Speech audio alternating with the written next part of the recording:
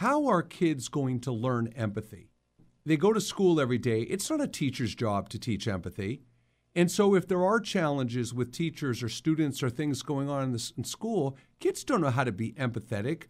And that can very much be affected, obviously, by their culture and upbringing. But my point is, parents have an opportunity to model empathy. If you had a bad day at work and you had a disagreement with a coworker or a subordinate, and you come home and you share that experience with your child may process that and then feel sympathetic or empathetic to you because that now they know what you're going through. Often parents mistake sharing about their lives. They don't want to burden their kids. They don't want to add extra stress to their kids.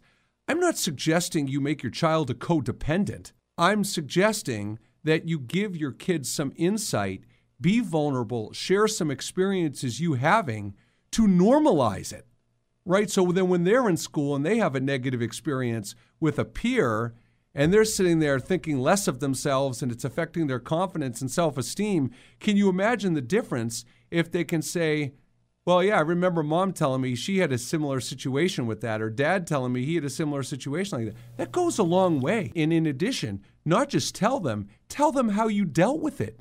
Tell them how you coped with it, how you didn't let it affect your confidence. This is where kids can learn empathy and learn how behavior can be normalized, and you're also creating a funnel for them to share this information when it comes up moving forward because you've made it okay to talk about.